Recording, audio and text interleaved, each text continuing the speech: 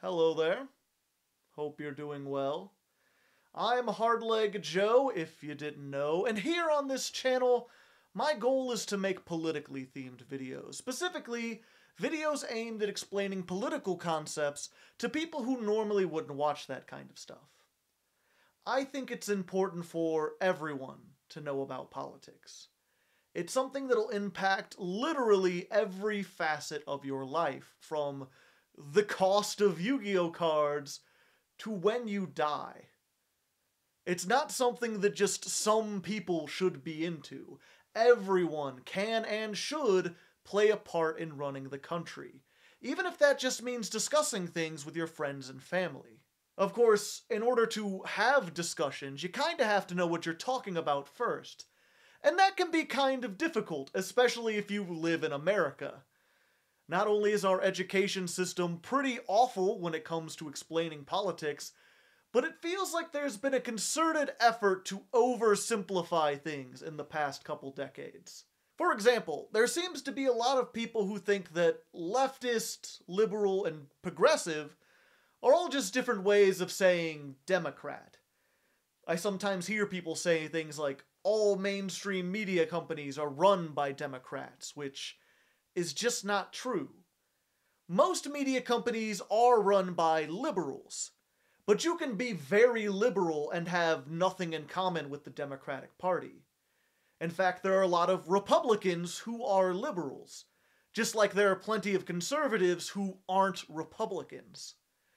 Both politicians and media figures like to frame things as a battle between two sides, but politics isn't that simple. There's a whole spectrum of different ideals, and it's important to understand them if you want to have meaningful conversations about politics. Which you should. That's what I'm all about. Regular people discussing politics. So in this video, I'm going to try to explain all the major political concepts as simply as I can. Now, small disclaimer, not everyone will agree on my explanations. Political ideals are complicated and they change over time. Some people prefer old definitions to new ones, and some people just have completely factually wrong notions about what certain political terms mean. However, the definitions I'm using in this video are the ones I'll be using on my channel, and they match up well enough with mainstream political science that you should be able to understand and communicate with the people who actually know what they're talking about. Anyway, the simplest way I can explain politics just as a whole is with a two-axis political model. This neat little grid is a nice way to visualize complex concepts. It's not the only political model, nor is it even necessarily the best one, but it's much better than just grouping everything into two parties, and it should give you a good foundation to build upon if you want to do more research of your own. So how this works is, there's two ideas we're looking at: economics and hierarchy. The left to right spectrum is the economic one. Specifically, it deals with how much industry is privatized versus how much of it is socialized. The right side represents private industry. If you don't know what that means, a private industry is one that is owned by someone and used to generate profits. Money. Almost all businesses in America are privatized, so I'm going to assume you already kind of know the basics of how they work. By contrast, the left side of the spectrum represents social industries, which are far less common in America. Social industries aren't owned by anyone, and generally aren't concerned with making money. Instead, they are run for the benefit of society. Firefighters, for example, are a social industry.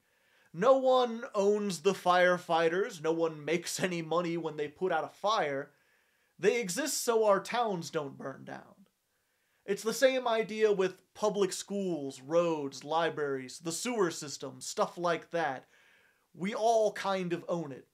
Now in America, most social industries are run by the government and paid for with taxes. But that's not the only way you can socialize something.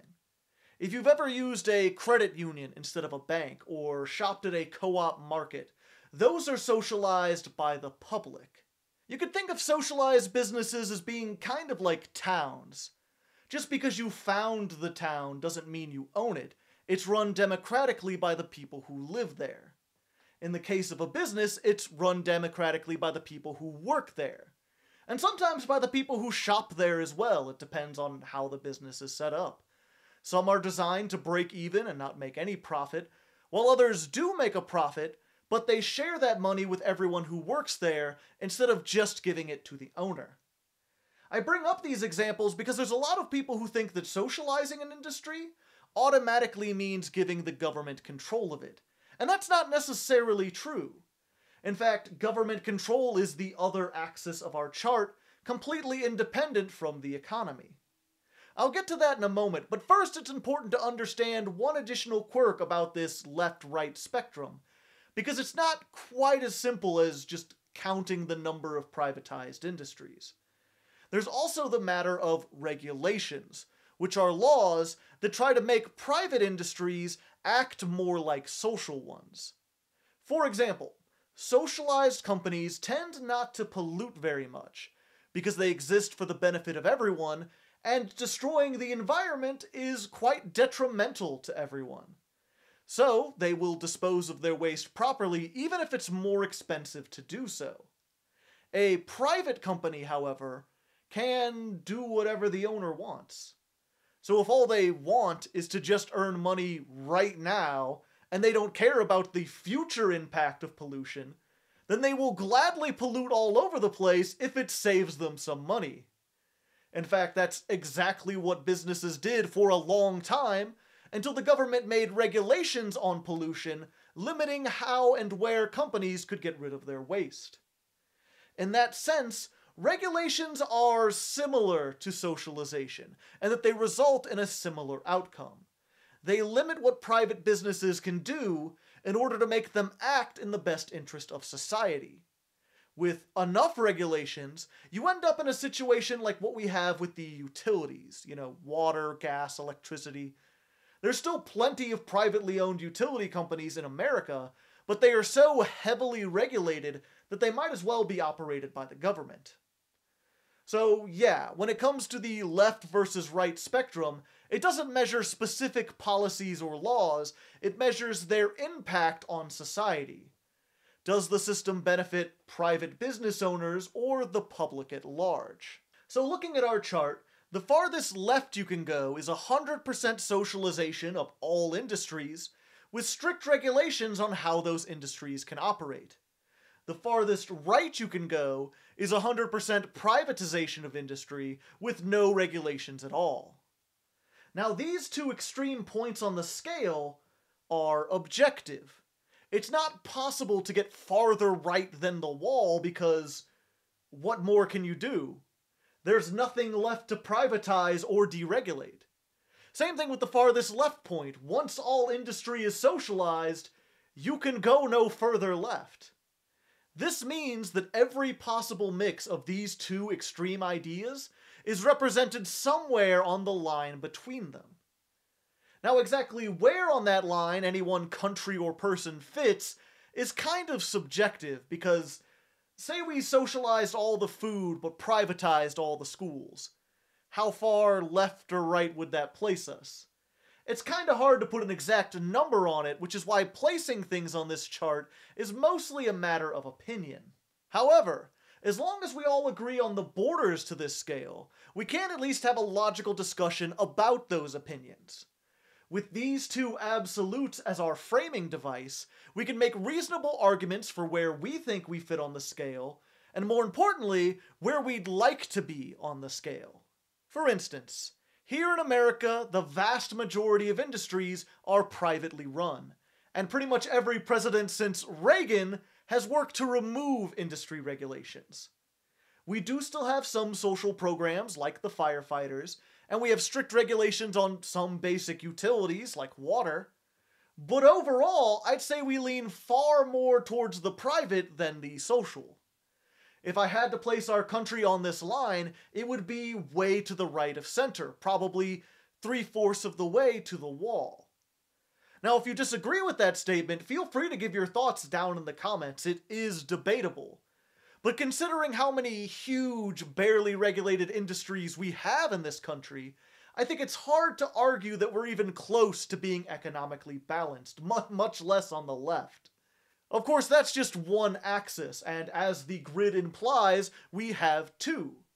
I described it earlier as hierarchy, but it might be easier to think of it as power distribution. The lower you get, the more people have decision-making power in the government.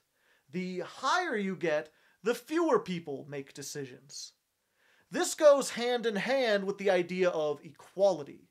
Like, generally, the people who make decisions have more authority than the regular citizens do.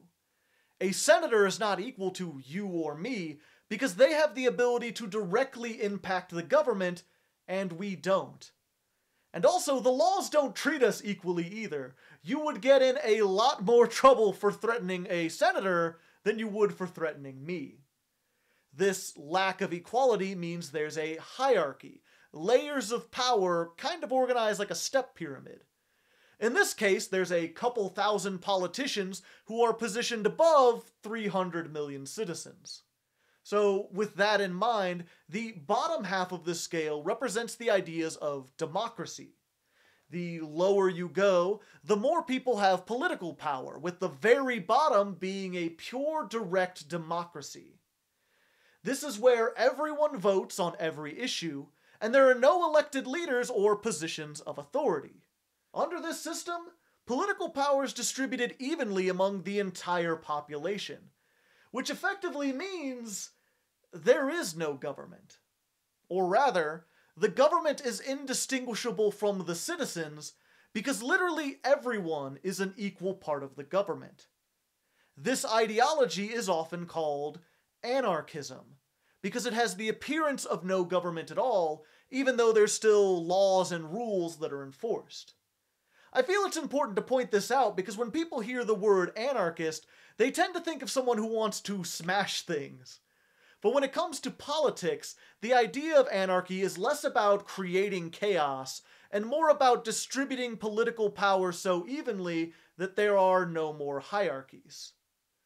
So now that you understand the very bottom of the scale, let's talk about the top. This represents authoritarian ideas, which tend to like hierarchies. As you go higher, you get fewer people in charge who have more and more authority.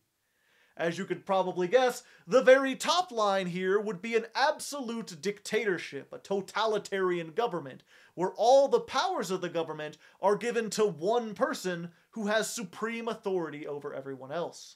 I could go more into detail about that ideology, but unlike anarchy, I feel that most people have a solid understanding about what a dictatorship is.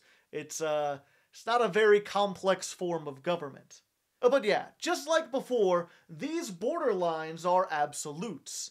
You can't get more authoritarian than one person in charge, and you can't get more democratic than having everyone in charge. This means that, once again, the line connecting these two represents every possible compromise between those two ideals. Now, placing America on that line is kind of tricky. The USA was founded on a clear division of power between the people and the government. We're a democratic republic, which means we have leaders who possess more authority than the citizens, but they are democratically elected by those citizens and only serve for a set amount of time. It's a fairly balanced system with a lot of room for the citizens to check the government if it gets too powerful. So, if I was to plot 1700s America on this chart, I would probably put it right on the center line. Or, I guess, maybe a little above the center line, because originally not everyone could vote. Over the years that's changed, more people have gained the right to vote, but unfortunately the government has become significantly more authoritarian in other ways, specifically in regards to law enforcement. You may not think about it this way, but the police are an arm of the government, whose members have more authority than you do as a citizen. Like, they have the power to use violence against you if they think you're a threat, but it's against the law for you to fight back or even resist, even if the police are mistaken and you've actually done nothing wrong. This puts them in a hierarchy above you. And despite how natural it might feel to have a police force, those are actually a relatively new thing. There were no police in this country when it was founded.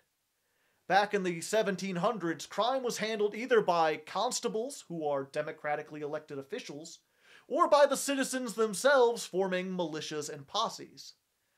The fact that every town in America now has a police force makes our country more authoritarian. And unfortunately, they are just the lowest level of law enforcement. Above them, there's federal law enforcement, organizations like the FBI, the CIA, and Homeland Security, whose members have more power than the police do, and also the authority to use that power in secret with very little oversight. None of those organizations existed 100 years ago, and none of the people in those organizations are elected. You have no direct control over how the FBI or the CIA is run. The closest you get is that you can vote for the president, who then picks the leaders of those organizations, which is not much comfort considering how powerful the president has become since the founding of our country. In fact, that's what my first political video was about, way back on my gaming channel. I was worried that the office of the president had gained so much sway over federal law enforcement that it was approaching dictator levels of power. Fortunately, our current president doesn't seem interested in exercising that authority, but that doesn't mean he couldn't. It doesn't mean his replacement won't. These days, it seems like checks and balances are more a matter of the honor system than hard set rules. So if I had to chart us now, we'd be well above where we started, more than halfway between the center line and the top of this chart. Again, feel free to debate this down in the comments if you'd like, but personally, I feel like all the law enforcement combined with expanded presidential authority means that the power structure of our country is a rather large pyramid, with us citizens at the very bottom. But I digress. Whether or not you agree with my placement, you can hopefully at least understand where I'm coming from, which again is the strength of this chart. It facilitates conversation. And now that we have our scale and an understanding of what some of the points on it mean, I can finally start clearing up some misconceptions and explaining some key political terms. For starters, I can combine the 2 points I made for America to show where I think the country is overall right now. From there, we can chart our 2 major political parties. And to be clear, I'm charting the parties themselves, like the actual politicians in them. You are a citizen, no matter who you vote for. You don't decide the policy of the political parties, you just pick the one you like. Whenever I say Democrats or Republicans, I'm not talking about you, I'm only talking about the politicians in those parties. You can prefer one side or the other, but you're not one of them, and you shouldn't consider yourself one of them either. So yeah, with that in mind, I think it's fair to say that Republicans are to the right of America as a whole. They have rallied against regulations and worked hard to privatize as many industries as possible. Even now, they advocate for things like more private schools and more private prisons to replace the social options that we currently have. As for their vertical placement, I'm going to move them up a few notches. This may seem kinda confusing to some of you that like the Republican Party, because they often sell themselves as the party of small government. But it's important to understand that having a smaller government isn't the same thing as having a less authoritarian government. This is a bit of a tangent, but usually the Republican small government policies boil down to one of 3 things. Saying they want to lower taxes, cutting government spending, or giving more power back to the states. None of which gives you any more political power. Like, the United States doesn't lose the authority to tax you just because it chooses to tax you less. You might enjoy paying less taxes, but it doesn't give you any more say in how the government is run, not unless, you save a couple million in taxes that you can use for a campaign donation. Same idea with spending less. It might reduce the scope of the government if you defund a program or 2, But the system only becomes less authoritarian if you defund something that has authority over the citizen, something like the CIA or the military even, which are things the Republicans always spend more on. And as for giving more power to the states, that just transfers authority from one part of the government to the other. There's really no difference between living in an authoritarian state and an authoritarian country. You're still subject to the will of elected officials, just now they're more local officials. Granted, there is an argument to be made about the importance of having localized power. It just has nothing to do with hierarchies. In fact, you could have a whole other axis that represents that spectrum, completely independent from these other two. And some political models do that. For today, though, I'm trying to keep it simple, so we're working with the two most basic ideals. It's anarchy versus authority on this chart, and in that regard, I think the Republicans clearly want to make things more authoritarian. As for the Democrats, let's look at their economics first. Some of them would like to socialize healthcare, and some of them would like the Green New Deal, which is a bill that would regulate businesses both to make them pollute less and give more rights to their workers. These are both left-leaning economic policies, but they're the only major leftist policies they have. Most Democrats don't support them, and even if both of them somehow passed, they wouldn't affect a majority of the private industries in America. So if I had to chart the Democratic Party, they would be here, to the left of America as a whole, but still very much to the right of the center line. And now perhaps you could see the difference between a leftist and a Democrat, and why many leftists don't like the Democrats. Because the Democratic Party is clearly on the right side of the political spectrum. They're only left in comparison to the Republicans. There are European countries with more well-rounded political systems that have parties all over this grid, and they would consider the Democrats to be a center-right party, which is what I consider them as well. America has no real leftist party. As for their vertical alignment, I'd also move them up. Not as much as the Republicans, but still up. Democrats have no policies I know of that would move the needle down. There's talk of defunding the police, but that seems even less popular with the Democrats than socialized healthcare is. And there's zero talk of reducing presidential power or the military. In fact, they've consistently voted to give more funding to the military, which is why they go up. The only reason they aren't as high as the Republicans is because much of their rhetoric right now seems focused on returning to the status quo, which means trying to keep things the same more or less. Speaking of the status quo, though, let's talk liberals.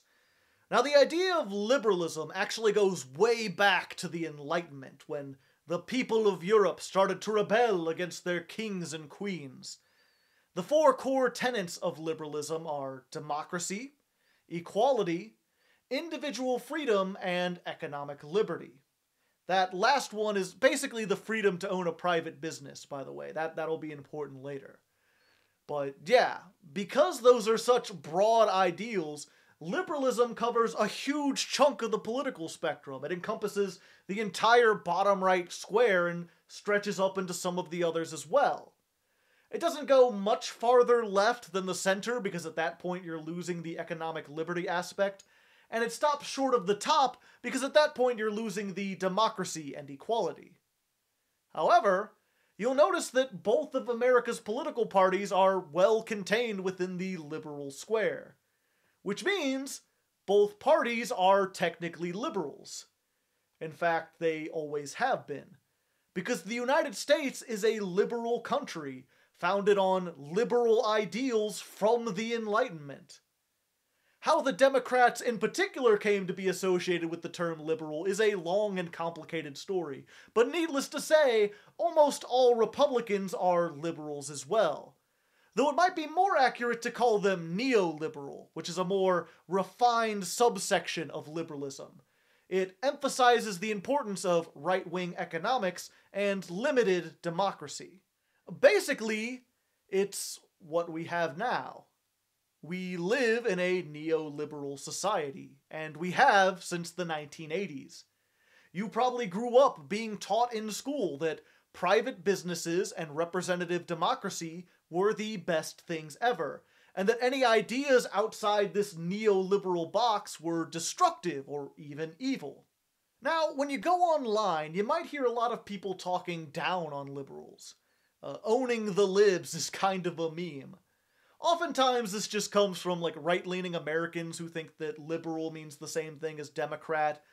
But more times than not, this criticism comes from politically informed people who have beliefs that lie somewhere outside that liberal square. For example, if you go above the liberals into more authoritarian territory, you get fascism.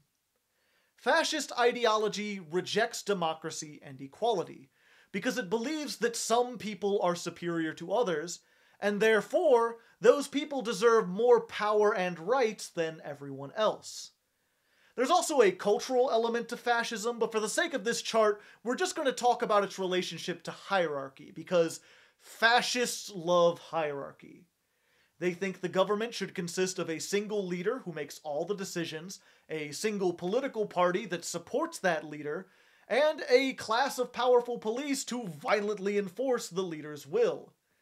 The citizens at the bottom have no power whatsoever. They're just workers and consumers who exist to serve the government. Fascists also tend to believe there are undesirable people below the citizens, people who need to be removed from society in order to keep it running. I'm not sure if you necessarily have to be racist to be a fascist, but historically they've always been racist, or at the very least bigoted against some minority. Because that's the simplest justification for their politics. It's easy to make a government with strict hierarchies when you have a worldview that divides people into different hierarchies.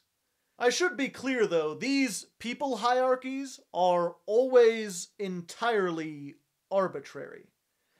Modern fascists will often go out of their way to claim their ideology is backed up by science, but if you actually look into their research, it is seriously flawed, to put it lightly. The categories they place people into are not well defined and often change with time. The only consistent category is the one they belong to, which just happens to be the most superior category. And the only evidence they cite to prove this superiority is cherry-picked examples which ignore the overwhelming evidence against them. What I'm saying is, fascist ideology isn't just or logical. Fascists just want to be at the top of a pyramid. They want power, and they came up with a bunch of excuses to explain why they should have it. Don't be tricked by them. A lot of people get easily swayed when someone tells them they're special or superior, especially when that someone is a charismatic leader who's promising big changes. But unless you're a politician or a police officer, your life will only get worse under fascism, because you're just another disposable citizen. A worker who will get tossed aside as soon as you've outlived your usefulness to the leader.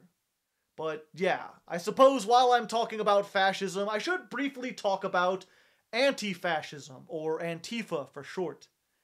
This is an anarchist ideology that opposes fascism, sometimes violently. There's often this claim that Antifa members are the real fascists because they use violence, but violence isn't exclusive to any part of this chart. Pretty much every ideology uses violence sometimes. I mean, our laws right now are enforced with violence. That's what the police are for. We have the death penalty. The government will literally kill you if you break the law. The important thing here is not violence itself, but who does the violence and what their justification is. Fascists advocate for a system where the government can use violence against anyone for pretty much any reason they want. Antifa thinks that such a system would be so awful that citizens should go to any lengths to prevent it, including the use of violence if necessary. This violence is supposed to be aimed exclusively at fascists and their organizations, but because of Antifa's anarchist roots, that isn't always the case. Their connection with anarchism, though, also explains why there's some confusion as to whether or not Antifa is an actual organization. There's certainly groups of Antifa who work together, but they are anarchist groups. They have no hierarchies, which means no leaders, and no organizational structure. It's kind of like if you go to a park, you might see a bunch of kids running around playing tag, but those kids probably aren't part of a team. They didn't plan to meet up. Hell, they might not even know each other. Most likely, they went to the park because they saw it was a nice day out, and they knew other kids would show up who would also want to play tag. Antifa is kind of like that. If people know that fascists are going to be doing something in public, then anti-fascists will show up to stop them. They might come in small groups, they might work together once they arrive, but it's kind of hard to call them an organization because there's nothing really organizing them aside from a shared dislike of fascism. But yeah, that's enough about the top of the chart. Let's move to the left of the liberal square. The people here are some manner of socialist. They tend to reject the economic parts of liberalism because they feel that private businesses interfere with the other parts of liberalism, specifically the democracy and equality parts. The simplest example of this is slavery. Like, an extreme right-winger might reason that they should have the freedom to buy anything they want, including other people. And the leftist counter to that is no, because if we allow you the freedom to own slaves, that creates inequality and weakens democracy. Because even if you treat all the slaves well, you've still built a hierarchy where you have significantly more power and freedom than they do. And even if those slaves can vote, the fact that you control their entire lives means you control the information they get, which lets you sway how they vote. Now, of course, you don't have to be a socialist to agree with that sentiment. I'd like to think that most people think slavery is wrong. Socialists just take that idea a couple steps further, by pointing out that private businesses create a similar dynamic.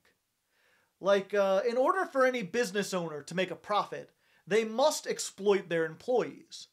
And I mean that in a literal sense. If you do $10 worth of work, your boss doesn't pay you $10 for it, because if they did, they wouldn't make any money.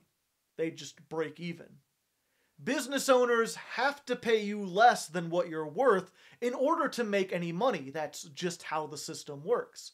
The less they pay you, the more money they make, which incentivizes them to exploit you as much as possible, to pay as little as they can get away with. And the bigger a company is, the more people it employs, the more extreme this exploitation becomes.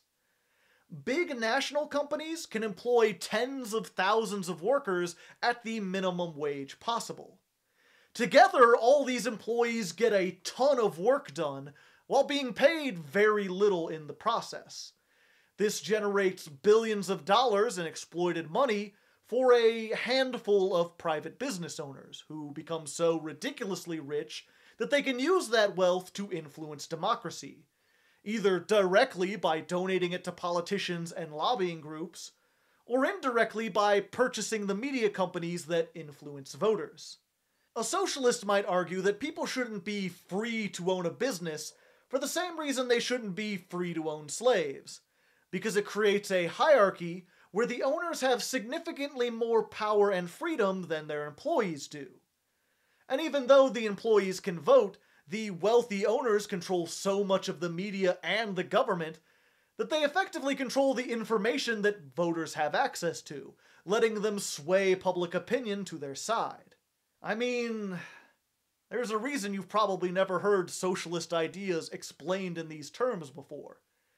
Big businesses have poured billions and billions of dollars into propaganda against socialism, because they would like to continue exploiting you for profit, and socializing industry is a big threat to that.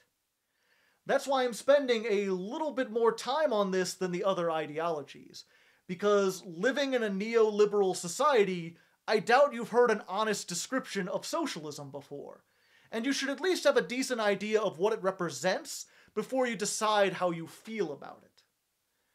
Speaking of ideologies that don't get accurately described often, let's talk communism. This is the leftmost side of the spectrum, and it starts when you have 100% socialization of all industries. Under communism, no business is owned by individuals. It's all run by the government or democratically by the citizens, which is important to note. A lot of people think you need an authoritarian government to be communist, but the ideology actually covers the whole left wall from the top to the bottom. The communism you probably think of when you imagine like the Soviet Union would be somewhere in this upper left-hand corner. Modern political scientists often call this state communism, because all the businesses are in the hands of a government or state. It's entirely possible, though, to have democratic communism, or even anarcho-communism if you want. In fact, many of the people who push for communism these days advocate for something far less authoritarian than what the Russians did, because who honestly wants to live under a dictator?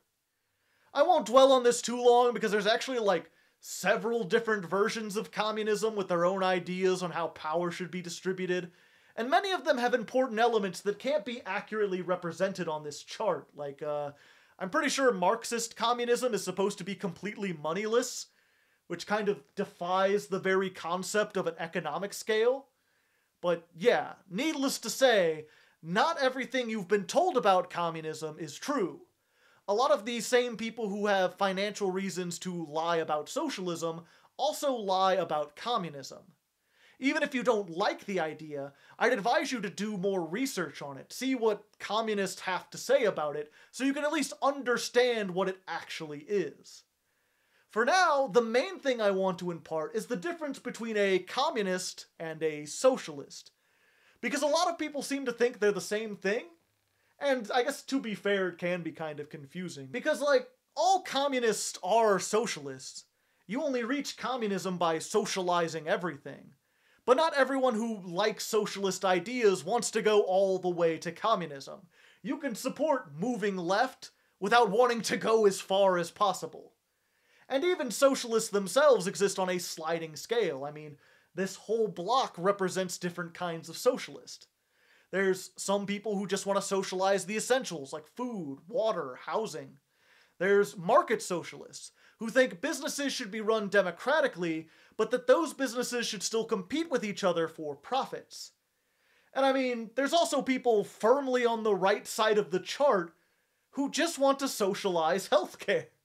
Socialist policies aren't an all-or-nothing prospect. You can implement them on an individual basis and in several different ways. Speaking of the right side of this chart, though, there is one more area I haven't really talked about, which is this bottom right section. These are the people who like right-wing economics and private business, but think that political power should be distributed much more evenly. In Europe, these people are often called classical liberals to differentiate them from neoliberals. In America, though, these ideas are called libertarian, which you may be familiar with because the Libertarian Party is actually one of the few third-party options that has nationwide representation, even if they only get like 2% of the vote. Unlike the small government policies put forth by Republicans, libertarians actually push for laws that would make the government less authoritarian. They don't just want to lower taxes, they want to take away the government's ability to tax you. And as a result, they want to reduce funding for all government programs, but especially ones that can kill you or spy on you, like the police or the CIA. And not only do they want to limit the power of law enforcement, they also want to reduce its scope as well. They tend to advocate for things like the legalization of drugs, prostitution, and abortion, on the grounds that the government shouldn't have any say on what you do with your body. By making more things legal, they weaken the authority that law enforcement has over you. Less laws to enforce means less excuses to use violence against the citizens. Which seems like a pretty logical stance to take if you actually want the government to meddle less in people's lives.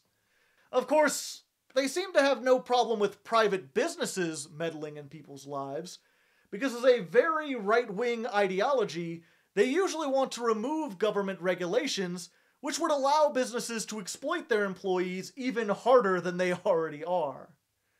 Now, to be fair, I haven't looked as deeply into libertarianism as I have the other ideals on this chart. I've heard some of them say that companies will treat their employees and the environment better if the government regulates them less. But I find that very, very hard to believe. As both a customer and an employee, I have never felt like any business had my best interest in mind. In my experience, if a company can screw me over to make a buck, it will. So while I appreciate their policies against authoritarianism, I can't really get on board with libertarian economics. But speaking of my opinion, now that I've covered most of this chart, I suppose I should tell you where I belong on this spectrum, if nothing else for the sake of transparency. To be truthful though, I don't exactly know yet. Somewhere in this bottom left square, I think, but it's hard to be sure. I don't have a specific ideology I subscribe to, because I'm not sure any one ideology has all the answers.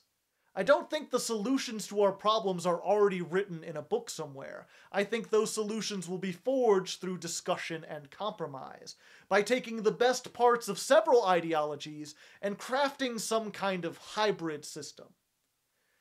The one thing I believe in for sure is the power of democracy. I think that we, as people, get the best results when we pool our collective knowledge and work together to improve things. And as a result, I tend to favor the left side of this chart, because I think that the big companies have way too much power, and they're clearly using that power to erode our democracy. If our republic is to survive, I think we need more industries to be run for the benefit of the citizens, instead of the profits of a few. Maybe not all the businesses, but definitely more than we have now.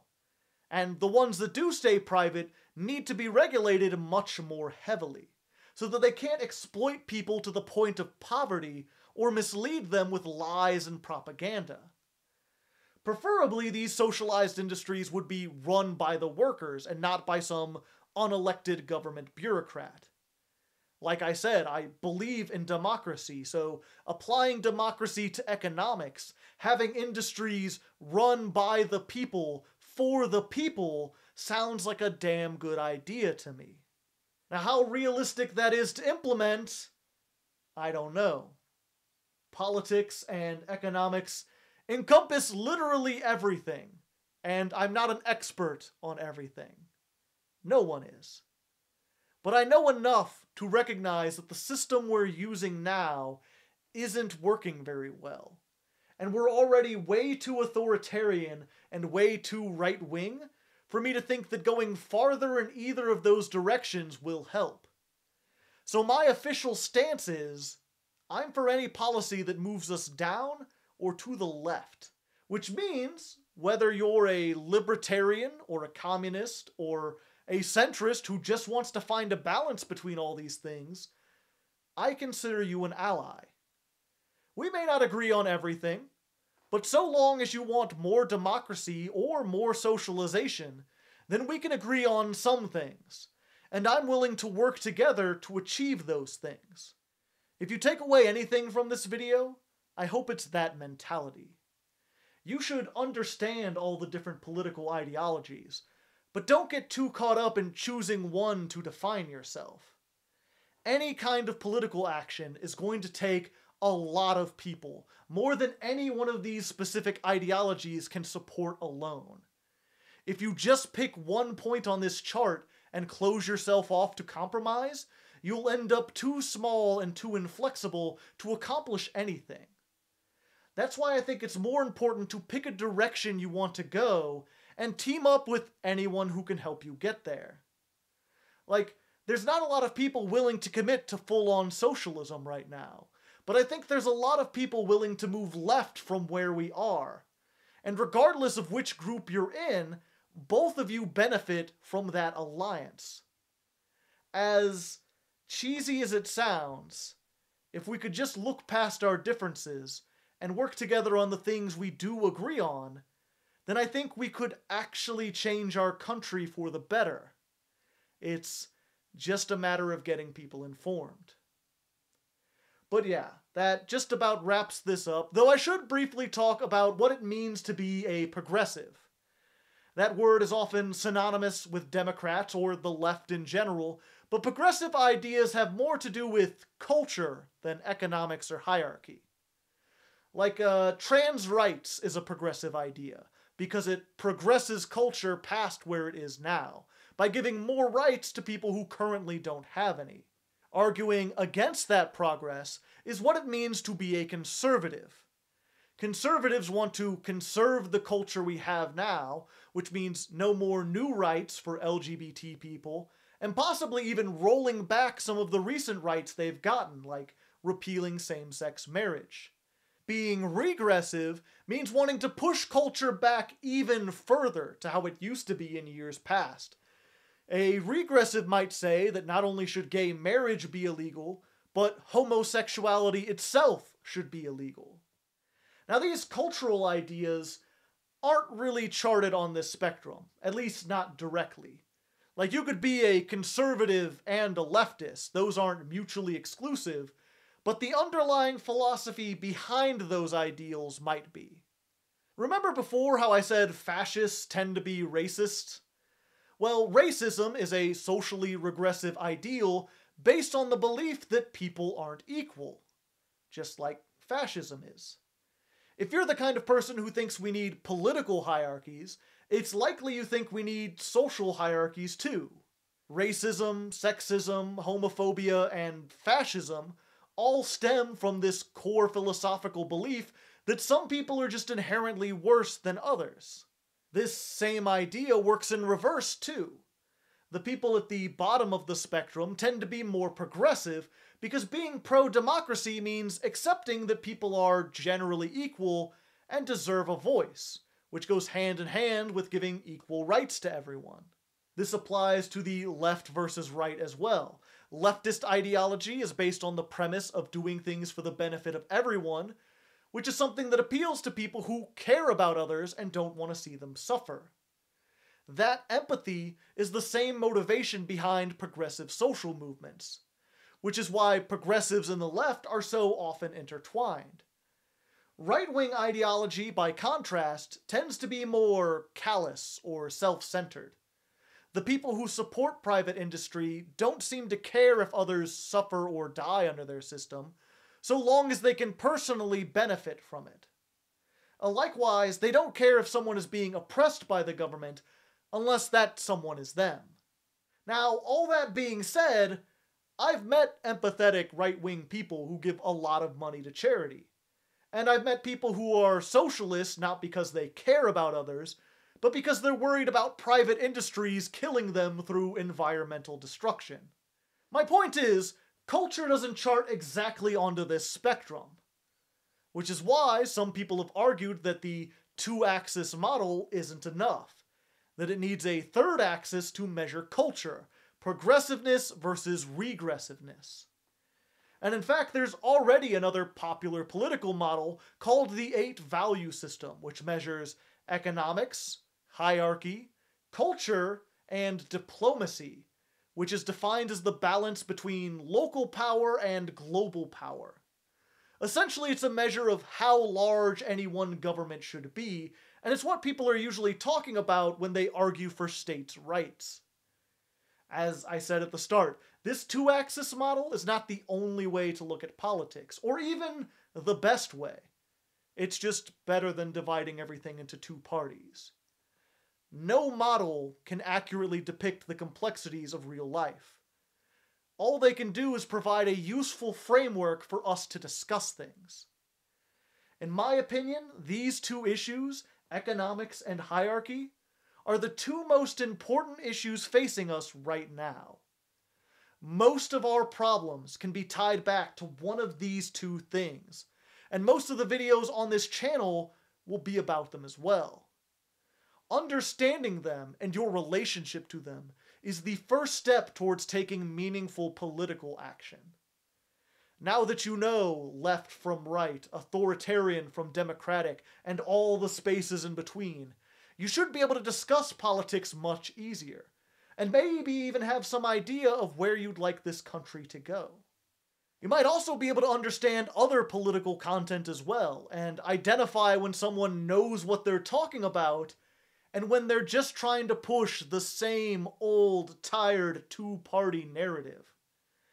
Obviously, I hope you'll stick around on this channel for the other videos I have planned, but don't forget that there's a whole other world of perspective out there to learn from. You can't get it all from me. Regardless, that's it for now.